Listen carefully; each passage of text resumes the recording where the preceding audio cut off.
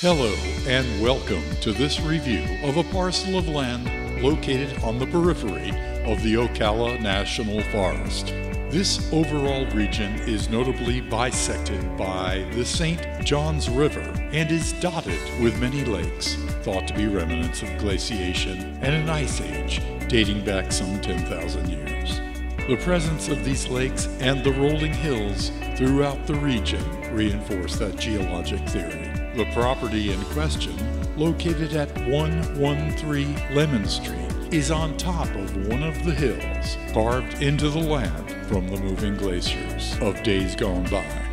While located several miles from the historic waterways, access to this rural enclave is nonetheless restricted by the long distances that must be traversed to get around the said waterways. The estimated height above sea level for this land is 220 feet. Some good news here is that the north-south running road, Pineapple Street, is paved. This allows you to travel on paved roads right up to the corner of Pineapple and Lemon, at which point Lemon Street, a single-lane, unpaved, ungraded road surface fraught with sugar sand, becomes the only passage.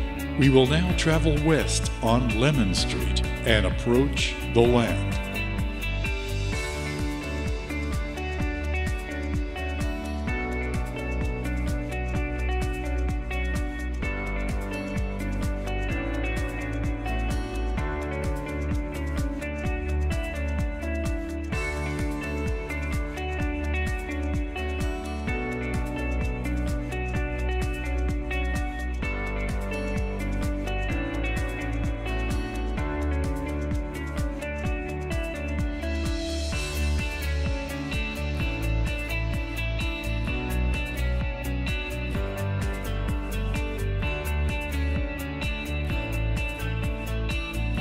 We have arrived at the property as verified after repeatedly checking our GPS.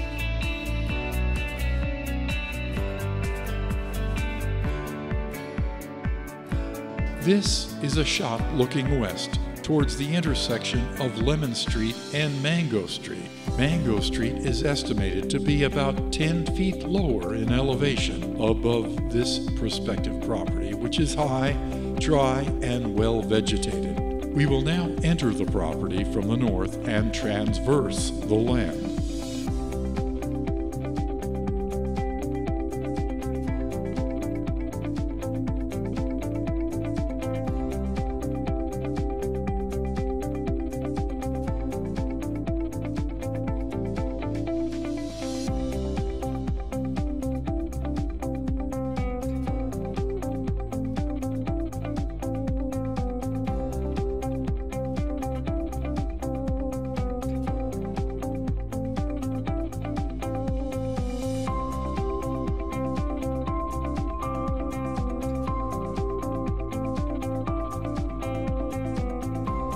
We encounter some evidence of human intrusion, although it looks years old. An old mirror mounted on a tree, discarded water jugs, a coffee container sitting on a tree stump. The tree appears to have been cut down with a chainsaw some years back.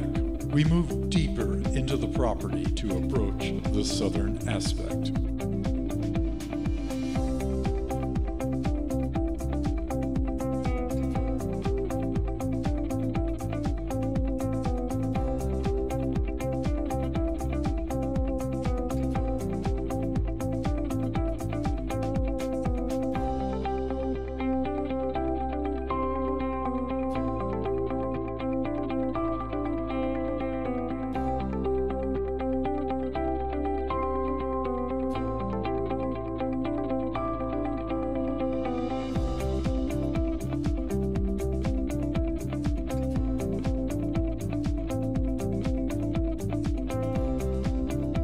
As you can see from the satellite view, there are no immediate neighbors to this property on the north, south, or west, but there are neighbors whose houses we passed during our drive-in. The neighbor immediately to the east has a fairly new upscale trailer home, but the yard is littered with old cars, boats, and other clutter.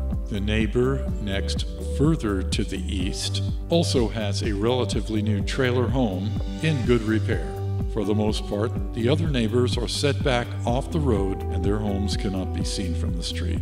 All in all, if purchased at the right price, this property will offer the buyer the ability to establish a real isolated residence. Given the tricky nature of navigating the local terrain, this property is 30 or 40 miles away from any well-known store chains. That concludes this report.